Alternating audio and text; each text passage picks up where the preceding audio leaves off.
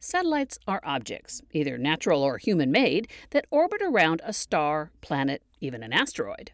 The Moon is Earth's natural satellite, but there's lots of human-made satellites revolving around Earth too. Find out more.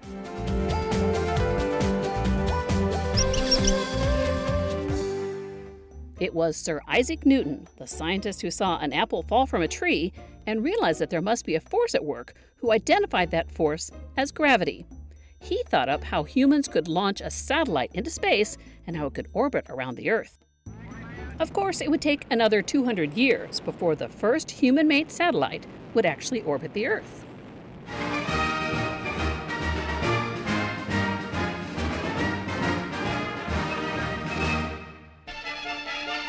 Today, a new moon is in the sky, a 23-inch metal sphere placed in orbit by a Russian rocket. The Sputnik satellite spent 22 days in orbit, studying the density of the Earth's upper atmosphere. The fact that Russia got a satellite into space first motivated the United States to establish NASA and build its own satellite.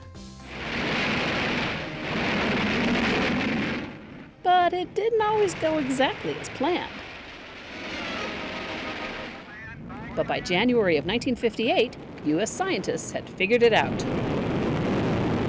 Explorer is in orbit, broadcasting to the world its coded scientific data. Explorer 1 became the United States' first satellite.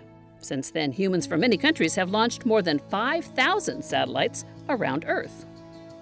Most satellites have the same basic parts: a frame or bus, the main body of the satellite, a power source, usually a solar panel or batteries, thrusters to help it move, an antenna that can send signals back and forth, a computer that runs the satellite, and some scientific instruments like cameras or sensors.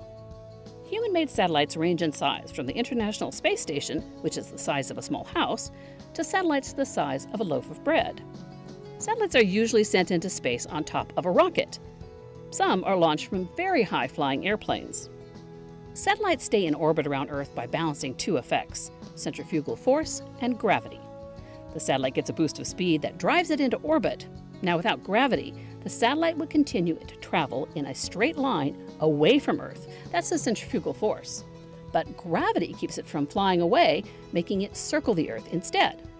Natural satellites like the Moon travel in an elliptical orbit, but rocket scientists usually launch satellites into a circular orbit.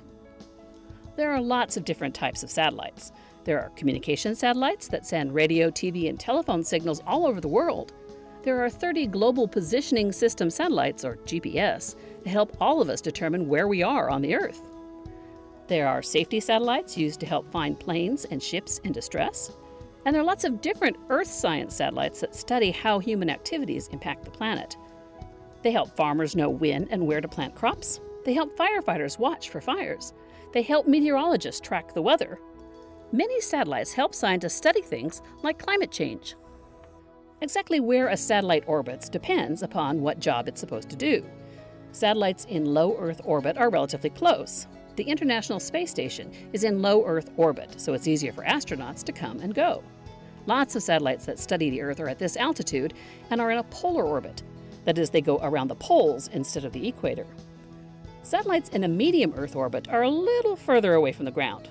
Like those in low Earth orbit, satellites at this level can travel on any path around the Earth. Geostationary satellites orbit at an even higher altitude. These satellites orbit west to east over the equator. Their speed is always the same as the Earth's rotation, so they're always in the same spot above the Earth. You'll often find communication satellites in a geostationary orbit. Human-made satellites don't just orbit the Earth, we have satellites orbiting other planets too.